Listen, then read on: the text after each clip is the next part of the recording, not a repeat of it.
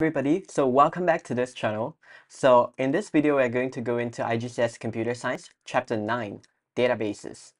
So a database is an organized collection of data. So what it means here is that it is a place, a storage, to store all the data that is required in a program.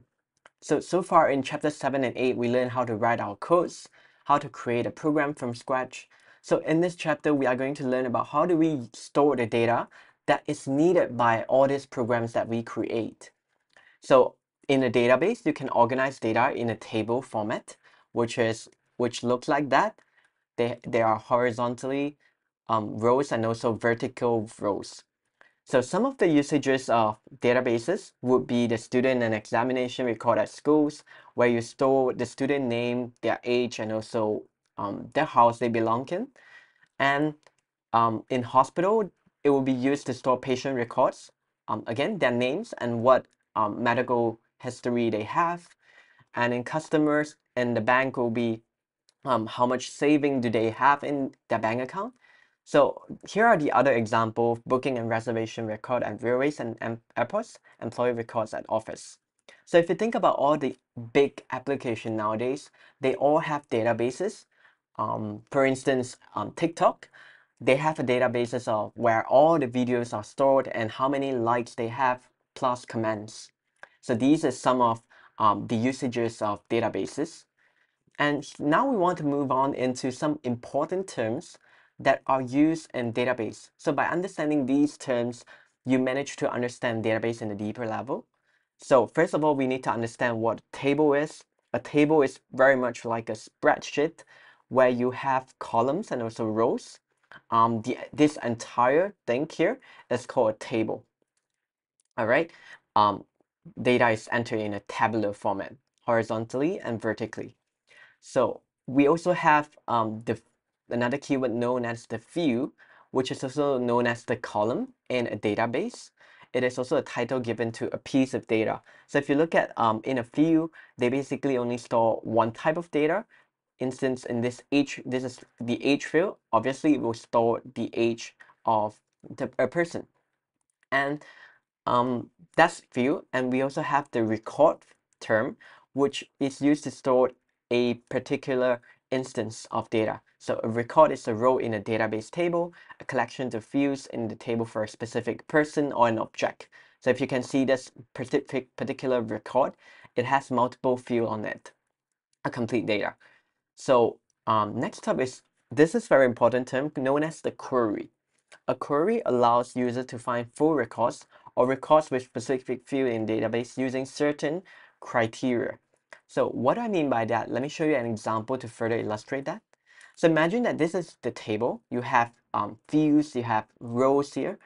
And what if you only want a certain part of the data? For instance, you only want the records of students who are 11 years old.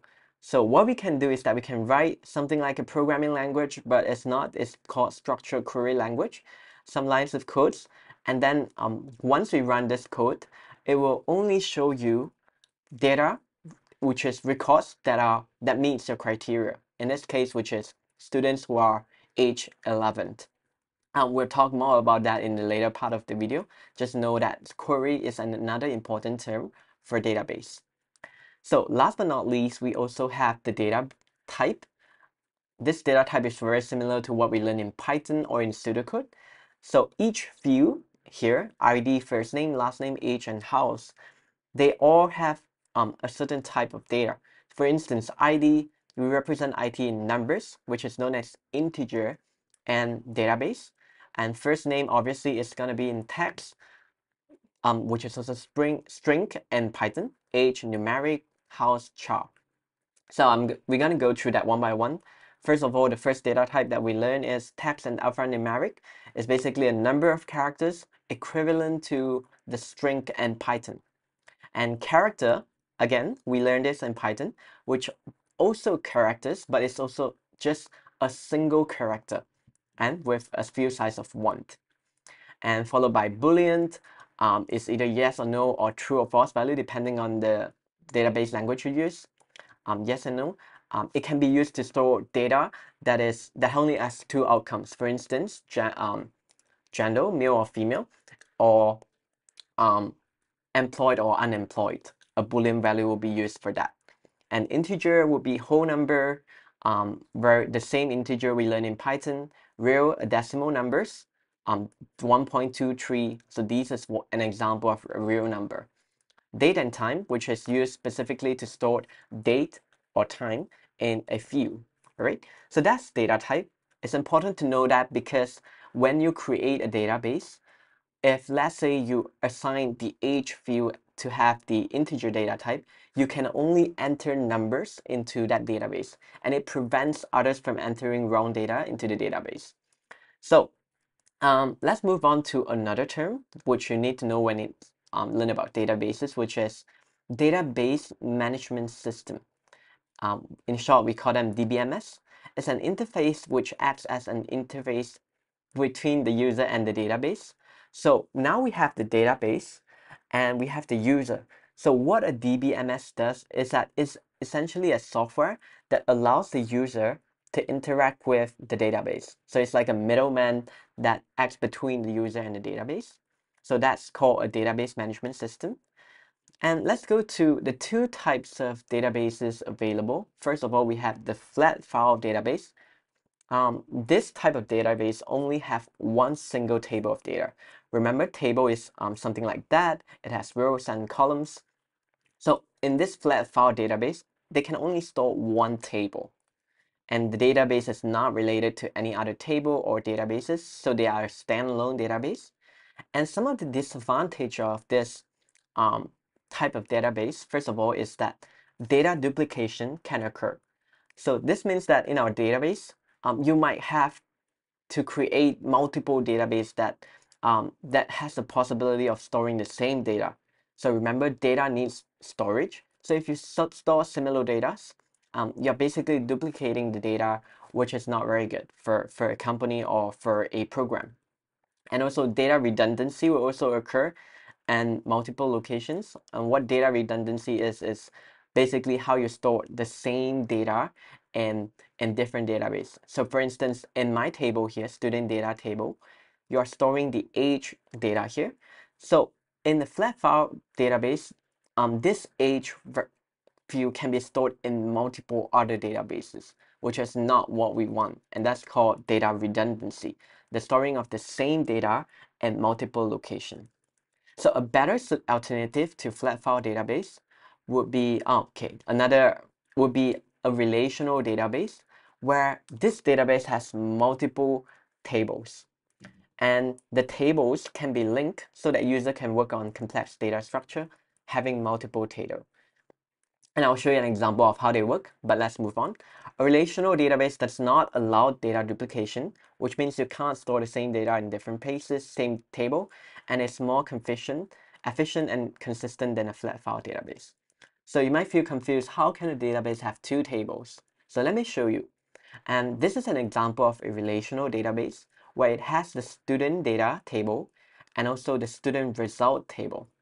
All right, you can see that student data tables store specifically the data of a specific student, such as their first and last name, age, and also house. Whereas in a student result table, it's more specific. It only stores the student's result in a particular subject, for instance, math, history, English, and science.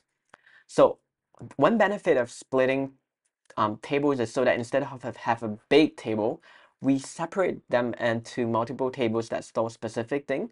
So if we want to retrieve certain information, we can do it very efficiently because the table size is very small. All right, and in a relational database, one key term that you need to know here is called the primary key. So if you look at this case, we have a student data and student result table, and both tables here, they have a special field called the ID field, in which this ID field is unique, right? And also they are important in helping us to recognize which record it is, all right? So it does define the records of each student, and this specific field is defined as the primary key for the table. So in our instance here, the ID field is our primary key. It is a unique field that allows the user to identify a record. A record means a row, and every record in the primary key field must be unique. So what it means here is that in this ID column, there cannot be multiple, let's say 001 value in this field. Otherwise, the database will throw you an error because ID has to be unique.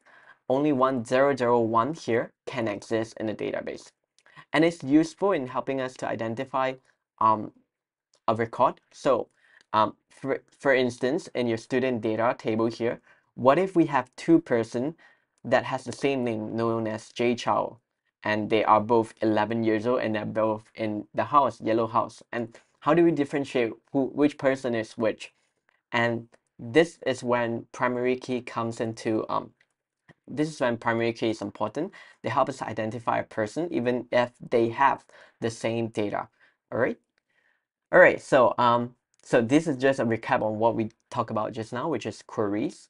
And now I'm going to show you how to write a query code, which is SQL. SQL is a very popular language in database, and it's mainly used for relational database. It contains statements which are used to retrieve or modify data from the database. So to help you better understand how to use SQL, I use this platform called the SQL Playground. And I'm going to show you how this thing works. So now we learned about database. So if I were to run this code here, select everything. So this thing means everything from this student info table, which is a spreadsheet that I just uploaded into this platform. And if I were to press the run button here, I'm going to run it. You can see that this is a database. All right. It is a database with the student ID, first name, last name, age, phone number, nationality, house, and also points, which basically means how many points they have. So this is when SQL comes into handy. What if now I don't want the program to show me all the records, of all the students here. Instead, I only want students who are older than 13 years old. And we can do that by writing appropriate SQL language. I'm going to copy this. So again, the syntax here is that select means what are the fields that we are selecting. So in this star icon means I want to select all fields. I want every field to be shown. And from the keyword means from which table we want to load the info from. Okay, so if I only want students who are older than 13 years old, and what I can do is just to add this where statement. It's a syntax where you need to do spell it exactly right, where age is, for instance, older than 13. You can use the age column, the name of the column, and use a comparator operator, more than 13. So if I were to run this code here, the SQL code, and the table that I will receive here is that, right, all the students here that are shown, they are older than 13 years old because I have filtered out. And this is what how SQL is so effective. You just write a few lines of codes, and then the program will filter out all the relevant information for you. All right. So this is the first statement that we learned. The where statement is when we put a condition into our SQL code so that the computer know what information to be filtered out. And so what if I want, let's say in the second line here, they said select only students who are 13 years old, same, but I want them to be ordered by age. So instead of showing the 18 years old student first, I want them to show the younger student first. And this is another syntax which is in your syllabus, which is known as ordered by. Ordered by. Or by what field? So you just enter by age. So if you write this ordered by age, you are going to get the same database, all right, the same database as before, but then now the table is arranged ascendingly, right, from 14 to 18 years old. And what if now you said, I want it to be in descending order? That's another keyword where you need to add just the DSC keyword. And if you run this code, you can see that now the table is arranged descendingly based on the age field. So this is the three keywords we have learned so far. The where clause allows us to put in a condition. order by, help us to arrange the table, and also followed by DSA stands for descending order if you want your data to be ordered descendingly. So I'm gonna delete this everything. And now another two functions that we need to learn here is how do we count, for instance, count the number of students here. Let's say this is my database. I'm gonna delete everything and let's return to the original database. And now what if you said, I want to count the number of students in a database which has the house green. All right, if you think about it, this is quite a hard task. If you were to do it manually, you might need a few hours and it might not be very accurate. But very fortunately, we have this SQL language. So what we can do in the first step, if we want to achieve this task, is that we first filter out all the rows in which the student have house equal to green. So I'm going to write where house is equal to green. All right. So when I run this code, I'm going to see all the students who are in the greenhouse. All right. It's a small database. So we know that from this table, we have 1, 2, 3, 4, 5, 6, 7. 7 students who are from the greenhouse. But what if I don't want to see this table at all? I just want to count. All you can do is just to use a count function followed by a parenthesis, and then you just put this star inside. So this is the count function. So when I run this code, it will just return the number of rows which is in the table, which is pretty cool. All right. So if you have a database that has a million rows, you won't want to count them manually. You can just write your code in SQL and then they will return the number of students. And it's pretty cool. So that's another function, the count function. So let's return everything. So we are going to move on to the next function, the last one. So if I run this code, we got the same table back. So now, the next question that we need to solve is count the total number of points which the student have. So if we looked at this database, we can see that these are the number of points they have, and what we can do to sums up all the value they have. And it's very simple. So I'm going to copy this to the bottom. And all we need to do is that we are going to now use the sum function. Sum followed by a parenthesis. And what field do we want to sum them up? So in this case, it's points. So I'm going to just put some points from our tables. That's pretty easy. And when I run this code, it will return the sum of points from the table. So it's pretty much like magic, but it's basically just programming language. And that's another function we learned, which is the sum function. And to make things more challenging, what if I want the total points that the red house student have?